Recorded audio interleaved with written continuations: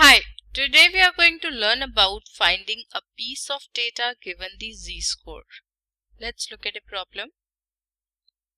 In Mrs. Edwards' class, the scores were normally distributed with a mean of 89 and a standard deviation of 4.5. Paul had a z-score of 1.33. What was Paul's actual score on the test? So we need to find x here. For finding x, the formula is given by z-score times the standard deviation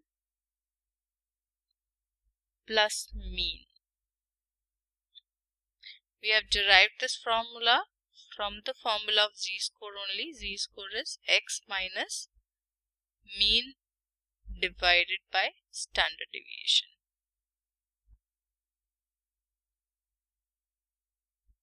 So just by cross multiplying and adding mean to the both sides, we get x is equal to z-score times standard deviation plus mean.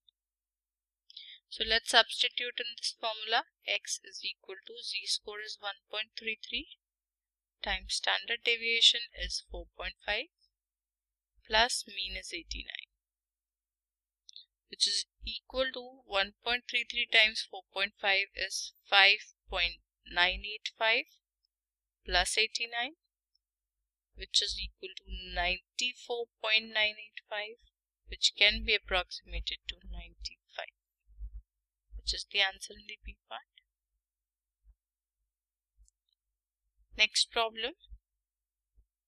In Dr. Foster's class, the scores were normally distributed with a mean of 80 and a standard deviation of 2.9.